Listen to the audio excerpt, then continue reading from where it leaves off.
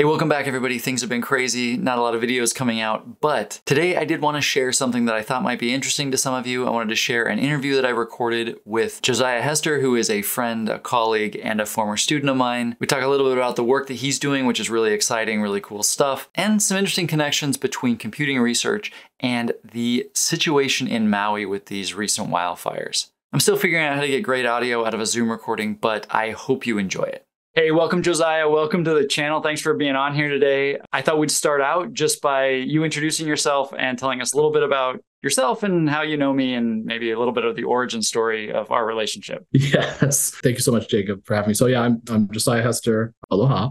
I'm a professor, associate professor right now at Georgia Tech in college computing. I work a lot on embedded systems. I did my PhD with this guy. At the best place in the world, right? The best place in the world with the best football team in the world and the best flavor of orange that you can get. Sorry, Tennessee. Sorry, Florida. Yeah, the origin story of it's interesting. So, Jacob, you maybe remember some of this, but you taught around 2012 a class called mobile computing.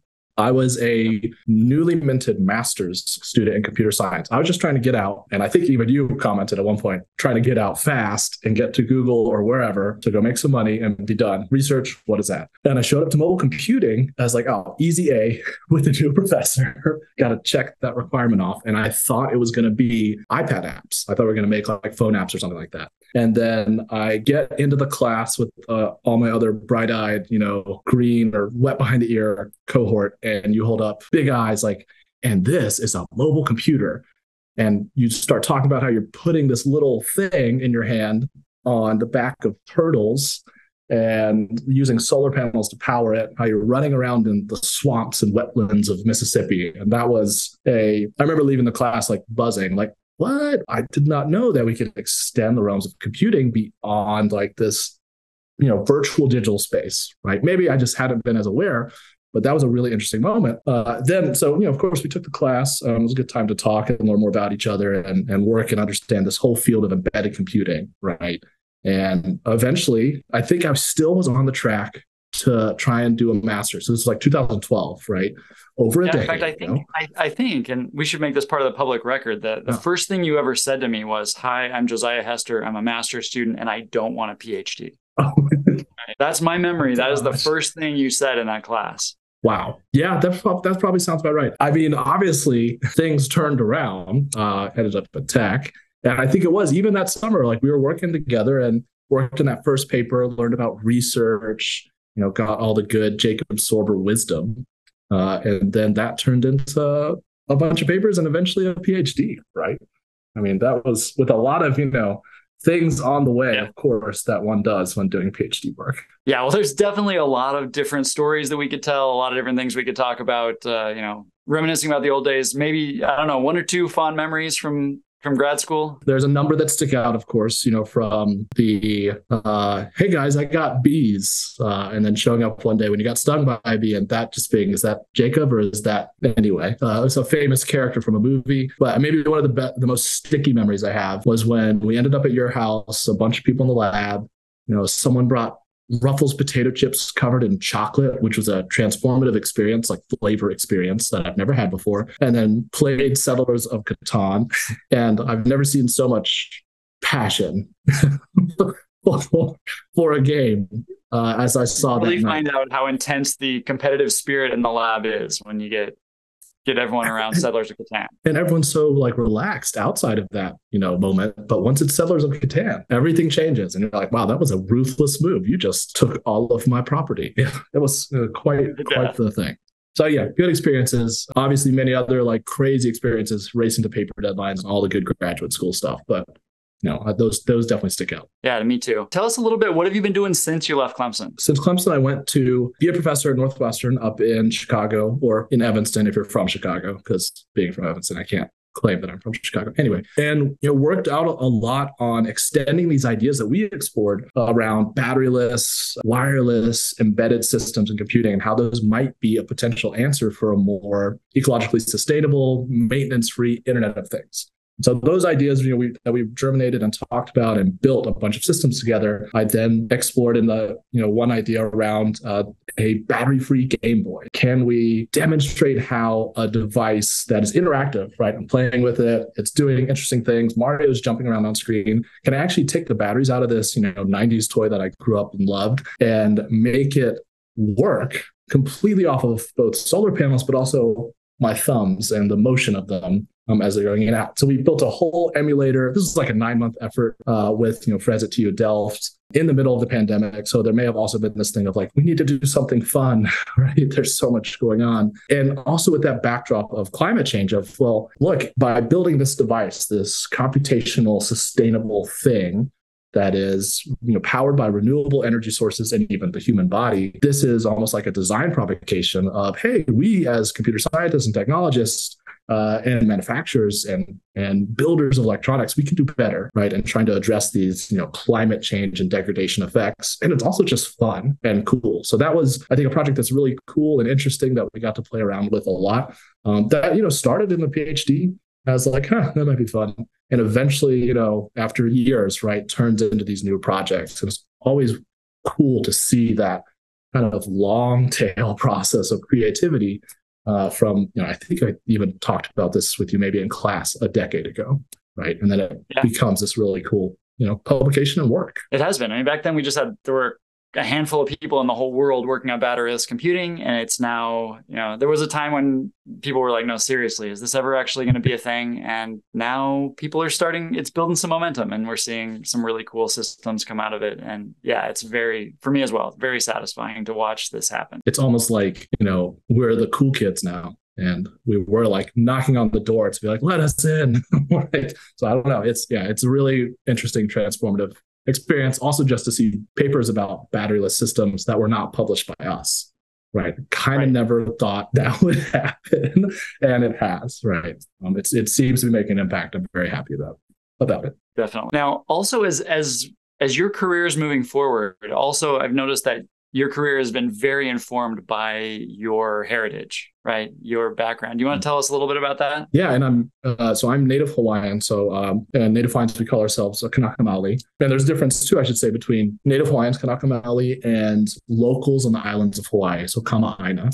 So Native Hawaiians, we are the original inhabitants, indigenous inhabitants of the Hawaiian Islands. So thousands of years ago, some would say less than 1,000, others would say many, many thousands, like it depends on who you ask. Thousands of years ago, though, we traveled from Aotearoa, known as New Zealand, and settled on the shores of, we think, Maui and the Big Island. And then we, went in these voyaging canoes. So, I'm sure you're familiar with Moana, right? Something like that. These traditional navigation techniques, these open canoes, took ulu, breadfruit on board and lived and sustained off of that. The navigational techniques to figure out where we are amongst the stars, and eventually landed in this place and built this very sophisticated, like even technologically sophisticated, communalistic agrarian society, right? So lots of controlled agriculture and things like that. And so that kind of technology tradition of Native Hawaiians, even though maybe you're like, oh, this is ancient, ancestral kind of ideas. Well, those ideas of like, wow, I'm using my hands maybe to look at the location of stars. I'm using very simple tools that anyone can make to understand my place in the world. That really resonates with me. I mean, I think maybe you and many other makers of like, this is a way that we can make computing or other technology very accessible and do more with maybe less materials, right? So that kind of access plus sustainability is, I think, how a lot of the Native Hawaiian Kanaka Maoli ideas and tenets come through. And I think you and I, even early on, right, batteryless things in some sense. It's like we're just looking at, do we really need a battery in this? Like people just decided to have it in there.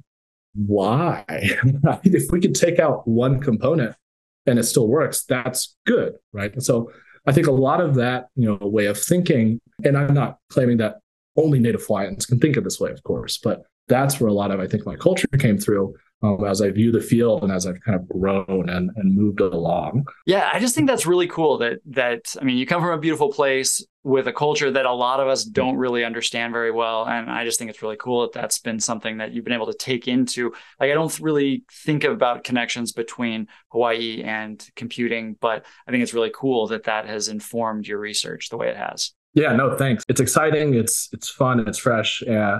But I mean, there's definitely like this, unfortunate, maybe sadder backdrop in history, right, to Native Hawaiians as well. We do view this, amazing, beautiful place. I mean, it's gorgeous, right? Love it. There's just so much natural beauty and these amazing resources and everything. Wonderful people. But, the unfortunate reality is because it's such a destination, it also has this very troubled history. So after those, early times, right, ancient Hawaiians, we went through this time of turmoil, right? So we had a self-governing, sovereign, very advanced nation. Because often you think of like, it's Native Americans or Native Hawaiians, right? Maybe they weren't as advanced as us, so we did them a favor. But really, Native Hawaiians, we had freaking electricity and flush toilets before the White House. And that, I mean, just kind of thinking of that, right, is like a weird juxtaposition for many people.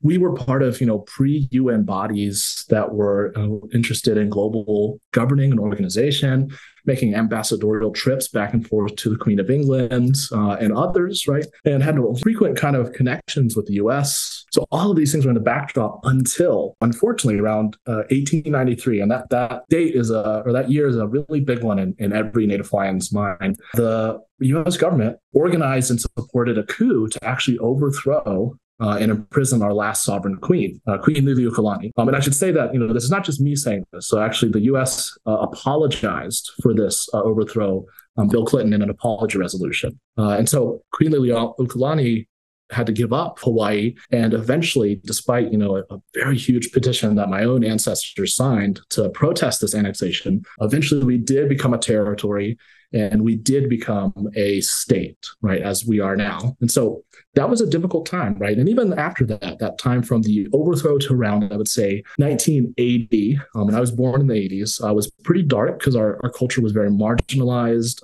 oppressed. Our language was outlawed for a long time.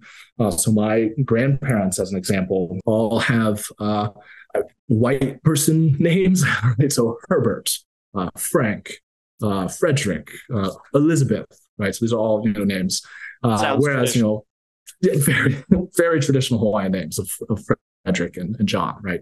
And this was to fit in, right? And to try and code and, carefully hide the culture that they were trying to preserve. If you look at Hawaiians nowadays, so my daughters, right? Lena Ala, Kalehiva, right? We're back to embracing that culture because we now have the opportunity to really engage with it and understand it without kind of being as much repressed. And so there's this, long history, right?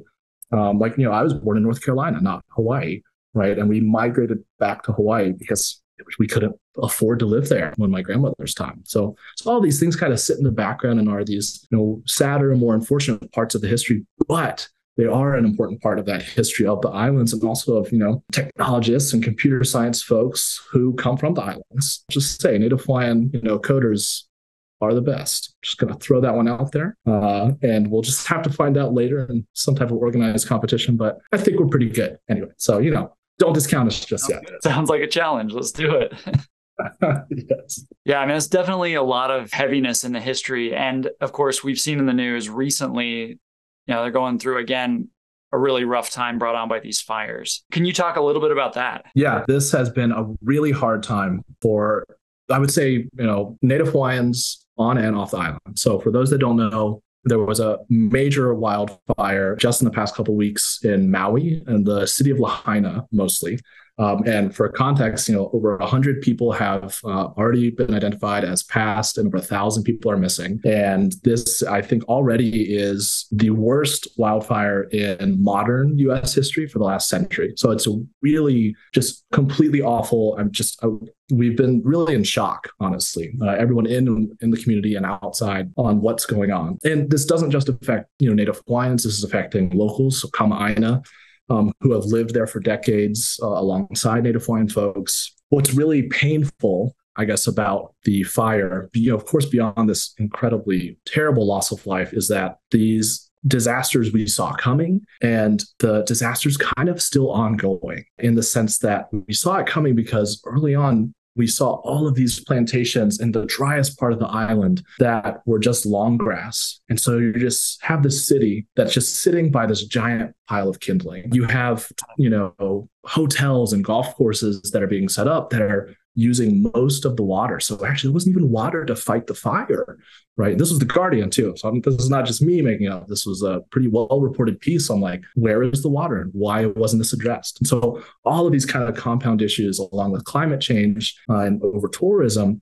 contributed to this fire happening. And now are making it difficult for people to get out. So we are housing displaced Maui, residents in hotels if we can find the rooms, because they have to compete with the tourists, right? And so all of these kind of things are, I think, what would be called a compound disaster, right? That we really need so many people's help right now, both in terms of donations and maybe even staying away from the island while it heals, and really just grace and love and care. Yeah, definitely. So, and that, just for those watching, I mean, that's what inspired this conversation. This is what got this whole video off the ground. When I first heard about this, and I think some other people might have this thought, and you addressed this a little bit already, but there's a tendency to feel like, oh, doesn't tourism bring money to the island? It sounds like that's not helpful right now. Can you, just a little bit about how tourism actually impacts this situation? Yeah, I mean, tourism is, I think, 21 or 22%, right, of all industry on Hawaii, right, which is a very large number. Daily, like, residents, right, or people on the island is, vast majority are tourists, right? And so, yes, it is a absolute, for sure, part of the economy. And Hawaii has a unique relationship with tourism. Some would say, I think, that Hawaii has an unhealthy, even abusive relationship with tourism. And, to really talk about what that means is, I'll talk from my own experience, right? So my family's been in the tourism business for a very long time. So I guess we're either lawyers, computer scientists, or entertainers. Sometimes all of the above. I'm not a lawyer, so I must be the other two, hopefully. Within this, we've seen a lot of different things. So early on, right, one of my ancestors, who my daughter's named for, she was part of the Aloha Maids, and they were touring around the U.S. doing hula with Ray Kenny in the 30s, right? And now we dance and sing in various venues and throw luau and things like that. So we're in there. But the problem then on the other side is, so my family recently, one of the members of my family was applying for affordable housing. And you have two different tiers. So you can do the affordable housing and you can do the market rate. Thankfully, the state of Hawaii has decided that there's going to enforce this affordable housing for every new development so that not just natives, locals can live. Well, the cost of the affordable is like $600,000, right? And the average income in Hawaii is maybe 40 to 50K. And so the math doesn't quite work. The market rate is 1.2 million, right? So because of this kind of influx, there's not a lot of land, right? Because of this amount of tourism and development and real estate just totally dedicated to tourists, as well as people that buy these, just absurd McMansions, right, that sit empty most of the year. And it's a really, going to Hawaii, if you're an observant person, you'll often see this, scenario where you'll see a person that is homeless. Often they are native. And they have a shopping cart from Times Supermarket, and it's full of stuff. And they're, walking past this empty, gated, gigantic house. And you're just, that kind of situation of like, how can this be, is, really part of that burden of tourism. I mean, a bunch of other ways, right, that this happens. Companies also kind of exploit this and maybe don't trickle down as much of the benefits of tourism to us. There's not a lot of state pressures to get money back to locals.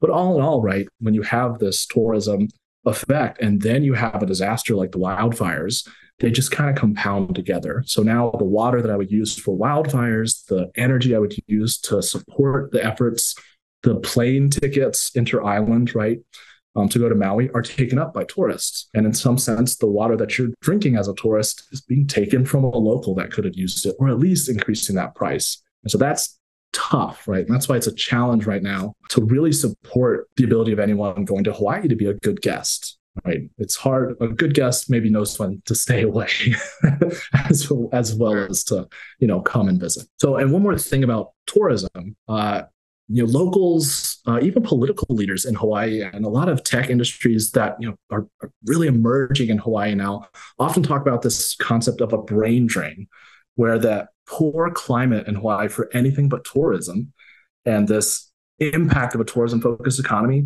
reduces the ability of young, educated professionals, technologists like us, right, to really stay in Hawaii and have a job that pays the bills, pays the rent, is rewarding, right? So we're really in this almost like tourism is replacing what could be an amazing tech industry. Because when I look out at the number of native Hawaiian computer scientists and technologists, oh my gosh, amazing. Unfortunately, so many of them, including this guy, right, are outside of Hawaii. South Carolina for graduate school, right? And go to South Carolina. Georgia.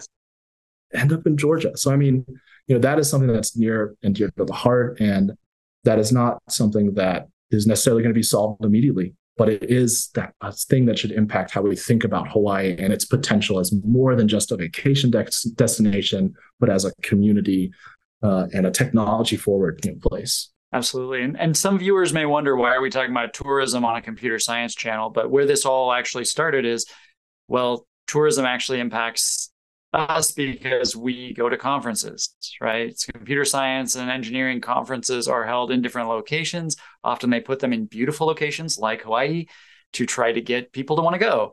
And so, so maybe talk a little bit about the specifics of that, if you would. I guess for some reason, and maybe just because so many folks have been going to Hawaii after the pandemic and even during the pandemic, and I say after, after the brunt of shutdowns. So sure. ACM CHI, so Human Computer Interaction Conference, as well as 4S Web, STSS conference, and a number of other technical conferences have all decided that Hawaii is where they would like to have, this year's iteration. Right. And so in the next 6-7 months, the island's going to be covered with computer scientists, and maybe not in a way that's helpful, right? I would have maybe pushed back even before the fires and say, well, maybe it's just not helpful for us to be there right now because of the burden. But now with the fires, it's challenging to see how, when we as computer scientists and technologists and researchers have the choice to maybe go somewhere else, to convene a different place that would be more beneficial and to have a positive impact in a different place, we're choosing to instead stay. So one of the ways, that people sometimes think is like, oh, well, we can have, this conference, it's technical, we're bringing technology to the untouched, unwashed masses, right? I'm paraphrasing, of course. But I think we know that that's not how it works, right? Paraphrasing, not a direct quote, I hope. I hope there's nobody left on earth that would say that. I hope not. I'm just holding like this. Anyway, yes, I hope not. But that kind of idea of like, we can parachute into a community for 2 or 3 days, right? And we're going to completely change the trajectory of, native Hawaiian school children who don't have access to computing, who are computer illiterate or even lower literacy rates, aren't graduating on pace with their peers. Are we really going to make a difference in 3 days by having this conference here? I think not. Are we going to make a negative impact on them and their parents that are in the tourism industry right now and are affected by the Maui fires and are trying to care for their community? I was just going to say, a common misunderstanding that I would have is just that I think, to me, it seems like some people would just think, well, doesn't the money that I'm spending on this end up helping indirectly? But it sounds like it not nearly as much as I would hope when I take a trip someplace. I mean, that's a great question, right? I mean, I think most of the people that you pay are Delta, right? United Airlines and those folks. And then the resorts, right? The resorts and the hotels. So much of that money goes to these hotels and these conference venues also. So the conference venue of CHI, and really the main conference venue that can support large conferences, is owned by a oil and gas company, this is just like on Wikipedia, right? There's not locally owned and operated. Not locally owned and operated, right? And so that type of, the venues that these folks choose, and they don't have much choice, right? It's really hard to prioritize, local and native Hawaiian vendors. And even then, right, it's like, cool, I got here, I'm in the hotel. All right, I'm going to go do good for the community. I'm going to go to a local, place, get some Ono grinds. Sure, you tipped him $10, right? I mean, great, but was $10 to $40 the most? You could have just Venmo'd something, right?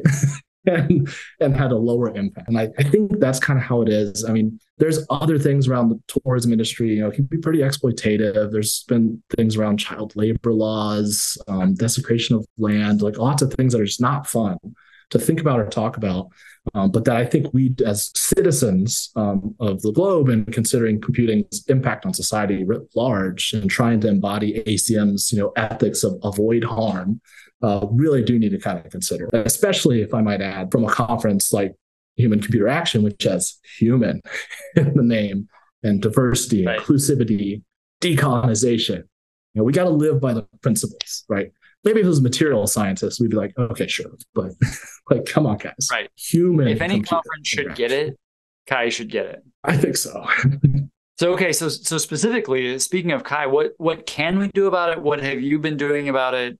Yeah. How can we help as we, you know, to wrap things up? Yeah, I've been doing some advocacy. You know, I've been trying to talk to the many different areas of the Kai organizing committee, to help them understand kind of the impacts they've had over the past year and a half. They've been very polite, very kind, but they haven't done anything. And so, of course, I've released some more information on a website, Kai in Hawaii, as well as started a petition on change.org.